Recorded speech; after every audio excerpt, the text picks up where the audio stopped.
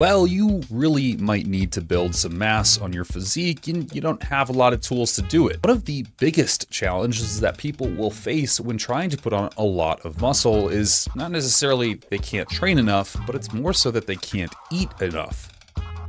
And there's been a myriad of ways to circumvent this issue with all sorts of mass gaining products out on the market. Honestly, a lot of slop products on the market to just gain mass. I've actually been sent a video in particular, and I think it's really important because this is a mass building shake. It's something that a lot of people would look at as an opportunity for them to build muscle. Now, speaking from a background of having a degree in science and nutrition and someone who really cares about intricate nutrition and how to really optimize someone's health, I thought I would review this video and break down whether this mass gaining shake was actually going to gain you any mass. And if it did gain you mass, hopefully it would proportionately gain you muscle mass. Let's check it out. All right, so this video is by Bully Juice. It was produced 4 years ago, but to this day, I still get sent this What's video going on YouTube? It's Bully Juice here, and in this video, I'm getting ready to show you guys how to make a weight gaining protein shake. That's uncomfortable. Anyway, I have a few items behind me. We're going to go over all of these things. So, literally, I can already tell this is going to be devoid of any, like, good protein. Really soon, but first, I want to explain something. Do not comment and tell me that my nipples are showing. I'm aware of that, all right? I just wanted to go ahead and put that out there because I know you was thinking it. I know you was thinking it. This right here is actually a cup, and we're going to be... No shit, dude. Putting a lot of things in there. We're going to put in half of a cup. Now, this is going to be one of those weight gaining protein shakes that's more on the healthier side of things. It's going to help you put on that mass. Obviously, if you want to gain weight, you have to be in a caloric excess. You have to have more calories you're intaking each day than what you are burning. If you want to lose weight, you want to have a caloric deficit. Gaining, surplus. Deficit, losing. That's how it works. It's hard to... That's true. I will say though, with the oats that he's putting in there, you do have to be a little bit careful. And I don't mean to be like food mongering, like the people who talk about food being this like really awful thing. It's not horrible, right? The phytic acid content is much higher in uncooked oats. And actually, if you let them soak and or just cook them, it reduces the phytic acid content quite a bit. Now, why is that important? Because these phytic acids chelate the minerals that we consume, like calcium and magnesium, and create an inert mineral. And so our body doesn't actually absorb them. So maybe you're eating your oats like me with Greek yogurt or something. And if they're not cooked, nor are they soaked, they will basically reduce the nutrient content of that Greek yogurt. The calcium will be essentially reduced. We don't want that. Hard to eat a lot of food all day. You feel like you're stuffing yourself. I can't really get into calories. It's easier to just drink some type of smoothie and get it all down and get it over with. That's what this is about to help you accomplish. I would argue that if you're not able to eat your meals, moving to a smoothie is not the best approach. It's probably looking at what you're eating and making it more enjoyable and also adding variety to your meals. One of the big things that I like to do with clients is like have them eat fruit juices with their meals, like orange juice or pomegranate juice before their meal, then including dates after their meal, or having honey on their rice, which kind of sounds gross when you have like rice and steak, but it's actually really good. Something like this can contribute much more to higher volumes of food, but not reduce the total net nutrient quality of that food. After that, I'm gonna go ahead and put these chocolate chips in. These things right here, it's gonna change the game as far as making the shake taste a little bit better. It's gonna change the game. We're gonna put in 2 tablespoons right there. Now also we're gonna throw in some organic bananas. They don't have to be organic. That's just what I picked up at the store. So this is what we're gonna use. There's actually a good study done that showed organic versus non-organic foods have very little change in nutrient content. Interestingly, I don't know if there's any true importance behind that, something you might find interesting. The other thing I'll say is that the chocolate chips, like sure, I'm still lacking where we're getting any protein from in this particular shake. 1 entire banana. You don't have to cut it up if you want to. You can literally just break off pieces, put the entire thing in there. I love bananas. That's going to be the only fruit we use in this smoothie. Sometimes I actually add some blueberries, maybe some strawberries, definitely blueberries quite often because I know what they do for my body. Next up is going to be baby spinach. As always, I like to go ahead and grab a couple handfuls of it This is probably going to be enough. And spinach has a lot of great things that it offers you. One being it helps with absorption of all this stuff that you're about to be consuming. So I'm going to put spinach in there. What the hell is that? Here's the tricky thing about spinach, more specifically raw spinach. And again, I'm not a carnivore guy. Like, not trying to be Goatus 2.0, but raw spinach does have oxalic acids or oxalates in it, which are these molecules that will once again chelate minerals and inhibit their absorption. Also, what it will do is create possible kidney damage and dysfunction long term. That's definitely not something we want to achieve, especially if you're trying to be a bodybuilder or someone with a lot of muscle. No good. And I would then also postulate here that if you're trying to make a mass gainer shake, the quality of the foods and the density of the foods really matters. Spinach per gram is very void of much micronutrients at all when compared to something more dense in micronutrients like liver or steak or even a freaking Atlantic cod salmon, which is one of my favorite micronutrient dense foods to eat for most people. And especially when you're only putting a handful in, you're getting like a couple grams of fiber at best.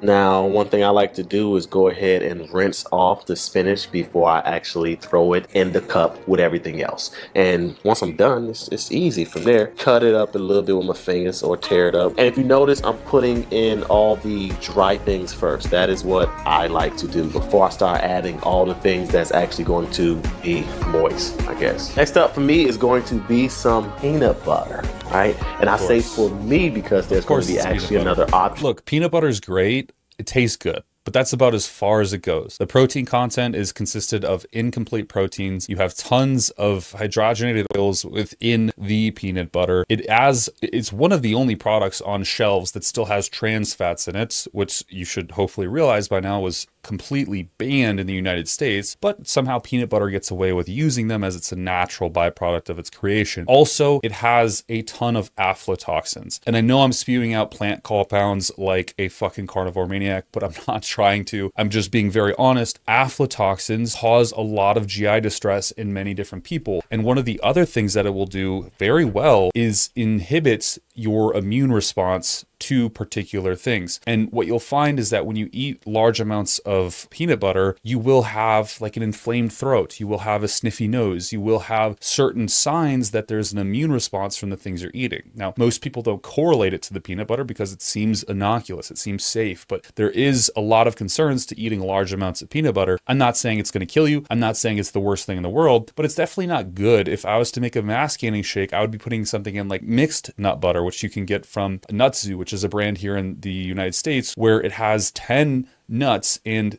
no peanuts, right? So it has, and how many times can I say nuts? Brazil nuts, it has cashew nuts, it has almonds, it has pumpkin seeds, it has chia seeds, things that are much more nutritious per gram, as well as much more advantageous for long-term health potentiation than just normal peanut butter. That you could utilize if you'd like to, and that's going to be peanut butter powder. Now, there's a lot of differences between the two, and it's going to depend on what you're trying to achieve. You got peanut butter powder, you got actual peanut butter. The purpose of this is actually going to be high calorie shake. So the peanut butter actually have more calorie, a little bit more fat than the powdered peanut butter. So that's what we're going to go with. This right here has a serving size, 2 teaspoons, 60 calories, whereas this serving size, 2 teaspoons, is actually 190 calories. And that's what we're looking for, a caloric surplus. So I'm going to actually take 2, I said teaspoons earlier, I meant tablespoons. You get the point. I'm gonna take 2 of these. There you go.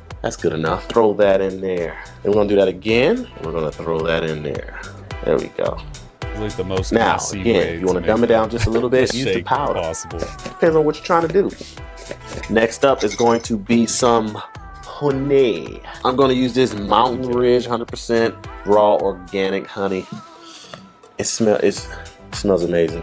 So nothing what I like to do is nothing at all. Actually, honey is very, very good for a carbohydrate source. And again, like I said, one thing I like to do is mix basically starchy carbohydrates, rice, potatoes, things like that with honeys, because they kind of digest down 2 different pathways, or not digest, but metabolize down 2 different pathways. You have the fructose kinase pathway, and then you have just the normal actual glycogen production process, which I'm totally spacing on the technical term for it, but glucose being absorbed into, the small intestine, going into your blood, and then furthermore into glycogen. Fructose is a little bit different, and if you split those 2 pathways, you actually see a 44% improvement within glycogen synthesis. So it's really advantageous if you're trying to build muscle. But my problem here is we've stacked carbohydrates with more carbohydrates with more carbohydrates with some fats. Not really any quantifiable nutrients or protein or anything that's going to contribute to actual muscle protein synthesis long term. I just kind of hold this over there and I pour in, scoop like that.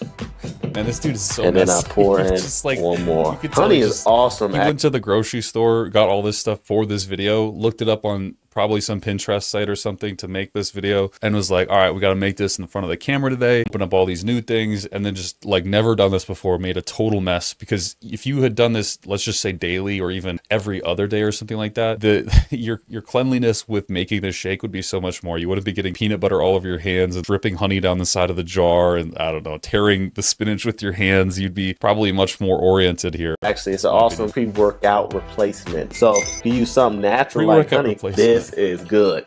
Anyway, next up, or last up, shall I say, is actually, come on, it's actually going to be some milk. This is what's going to keep everything wet and blended really well. Now you have a couple different options here. If you like to, you could add something like this, right? Okay, so none of these are very equivalent, right? Almond milk is not a source of protein, so I would say it's probably not a good choice. I would say if you're including some form of protein within your shake, egg whites, something similar, then almond milk could be a really great substitute to add as just a form of consistency. I would say that the milk, where it is a high protein milk, which is not even really that high of protein, but that would probably be much better because you're actually getting complete amino acids. You're then also getting a really good source of calcium. And then subsequently, you're, again, meeting that kind of minimum threshold, that leucine threshold to actually trigger muscle protein synthesis, which is around 30 grams of protein per ingested meal. An example, some type of protein drink, Core Power, doesn't have a whole lot of protein, but it has a decent amount of calories, 24 grams of protein. Now, ensure you're leveling up just a little bit. You got 160 calories, 16 grams of protein, 20 grams of fat. I usually like to go with the almond milk just because it tastes better to me. But in this video, we're talking about a mass gainer, right? Automatically, 1 cup of this almond milk is only 30 calories, right? Whereas 1 cup of this high protein organic milk, 180 calories. So obviously this is what we're gonna go with. Last but not least, we're gonna put this milk in. I'm gonna use this measuring cup so that I can accurately. Just a heads up to anybody watching, highly recommend a food scale. Much more easy to manage and doesn't create so much workload in terms of having to use measuring cups and spoons and all this other bullshit. It can take a meal from taking, 2 plates, 3 cups, and 8 spoons to make to literally just a spoon in a bowl. It's way more sensible in this kind of approach. Capture how much we're actually utilizing, okay? Look at that. I love how it said 1 cup and he very clearly put he put 2 cups in the fucking thing. Yum, yum, yummy. Don't you see it bubbling up down there? It just looks like it's gonna blend together really awesome. I'm gonna add a 1/2 cup just because I already know once that oatmeal and the spinach and the peanut butter start blending up, it's gonna need a little bit more moisture in there to go ahead and make everything blend together really smooth. And then that's it, right? Well, we actually have one more thing. It's optional for you all, but it's something that I'm actually going to use. Normal whey protein. This is gonna boost up. Okay, so that's what we were looking for this whole time. A protein source. I would have started with that, as that's probably the most critical point of conversion for everyone to focus on when they're trying to gain mass. Not the fucking spinach, dude. Not the spinach. This is where it's at. Now, arguably, gold standard is a very poor quality of protein. It's made with mostly protein, whey protein concentrate, which is a very cheap and utterly awful form of whey protein. It's not necessarily bad. It will still get the job done, but for most people, it will cause digestive issues because it is a cheap form of whey protein. When you could get something like isolated whey protein, or you could get hydrolyzed whey protein, which would be probably much more advantageous, especially if you struggle to digest things like whey proteins. The calories and also the amount of protein in it. Just one scoop and you're good to go. And since I actually added the protein, now we're going to add the other half of this cup of milk. We're going to make it 2 cups. He's just literally at this point designing it as he goes. I guarantee it. Like, this is not thought out. Together, easy peasy. Everything's going to blend together really nicely. Are you ready for this? Because I'm ready for this. I love this little bullet, by the way. I use this thing for almost everything. It's so simple. You sit it right there. You pause, you give it a couple little glances, right? Then you press it down and it goes.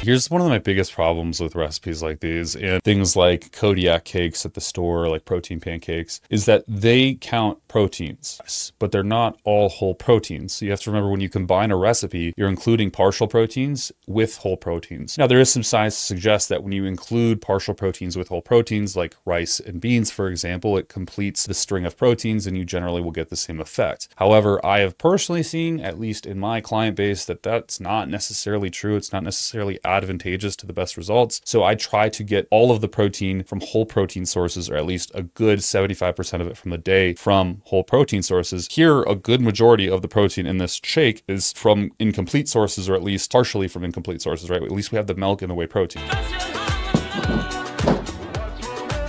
Oh man, off the hook. There you have it. So a lot of you guys have been asking me about different ways to add more calories and gain weight. Here you go. Okay, real talk. At the end of the day with this, I think that there's a lot of good stuff he's saying for sure. Right? Like, I don't want to besmirch what he said because there's some factual data there. I do think that realistically, though, if you're trying to build muscle, the best way to do it is to eat whole foods. And if you can't eat whole foods, you need to sort of train yourself to do so, and also think about different ways to create meals. A lot of people, real talk, just don't know how to cook. They just don't have the skill to cook food. And so, yeah, their food gets really bland because they keep eating the same thing every day. But if you diversify your cooking skills and even just cook the same thing in a different method, you'll find that you get a lot more bang for your buck with the foods that you already might enjoy, and again, would be highly nutritious compared to the slop that we just saw. In a perfect world, you eat whole foods that give you complete micronutrients, and those will likely stimulate further hunger and growth, not just fill yourself with calories that are void of much nutrients and contribute to virtually just calorie stacking, which instead of building a lot of muscle is likely going to contribute to a lot of fat gain long term. We don't just want to stuff a person with calories, we want to make sure they're